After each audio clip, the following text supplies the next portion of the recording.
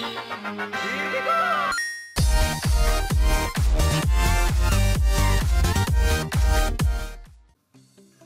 is up, guys? My name is the Technical Potato, and today I'm going to be showing you guys how to install MegaSync on your Windows PC or computer.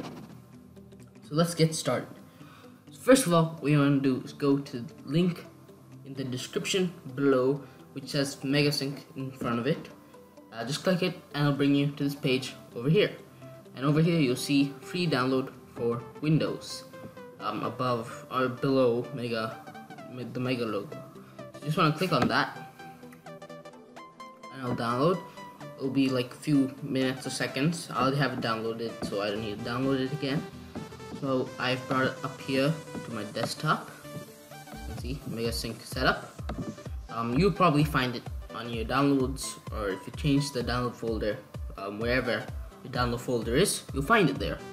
So you just want to click MegaSync setup, press yes, and then you want to select your language. I'm gonna select English, press OK, press next. After reading this, if you want to read it, press I agree.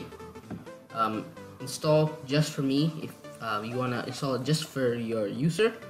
But if you have multiple users on this computer and you want to install MegaSync for those users, you click on this option. But if it's just for your user, click on this option. So I'm just gonna click on install just for me, press next, install. Should take a few seconds. Press finish. And as you can see, you'll get a pop-up like this. And now you can you can scroll through this and read that, and then you can press login or create an account. I already have an account, so I'm just gonna press login. It won't take much time to create an account, pretty fast. So yeah. So now I'm just gonna type in my information. I'll be right back. Okay, so once you've logged in, if you already have an account, it may ask you to full sync or selective sync. This means full sync is like to sync your entire cloud. So if you've been using Mega for a long time, you would know you can upload things to it. So that's the sync those things, the entire thing. Or selective sync is like the select specific things. So I'm just gonna click selective sync. I'm gonna press next. You can change this to just the location and the download folder. Press next, press finish. Now you might get this pop-up here saying that MegaSync is running, and as you can see the M logo. Click on that. See MegaSync is started. Can't speak. Starting, and now you've installed it, and you're done. So now if you want to download a folder from Mega using MegaSync, and it is reasonably faster using MegaSync and easier because you don't have to have your browser open and all that good stuff. So all you want to do is open up your Chrome browser or whichever browser you use. So I've already opened up a download.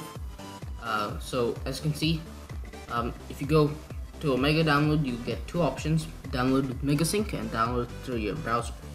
So this is to download through browser, is to obviously download through your browser. Download MegaSync is to download with MegaSync. So what you want to click is download with MegaSync. Just wait for a few seconds and press, and you get this pop-up. And if you can change the location file by clicking the computer icon there.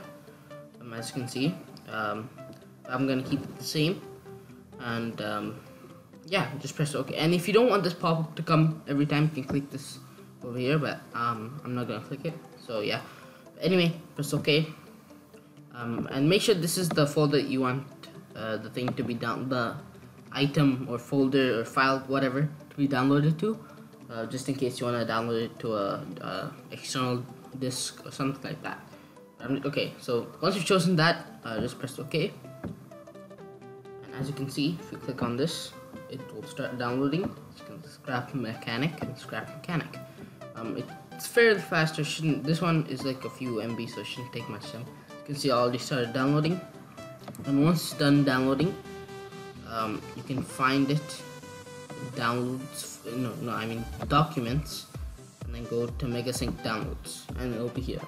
These are some folders I've downloaded earlier, and yeah, it's pretty simple. Just enjoyed. I hope it was helpful, and I'm just gonna pause this here. I hope it was helpful, and if it was helpful, and you guys did it successfully, please leave a like and subscribe, and I'll see you guys later. This is the Typical Potato signing out. Bye.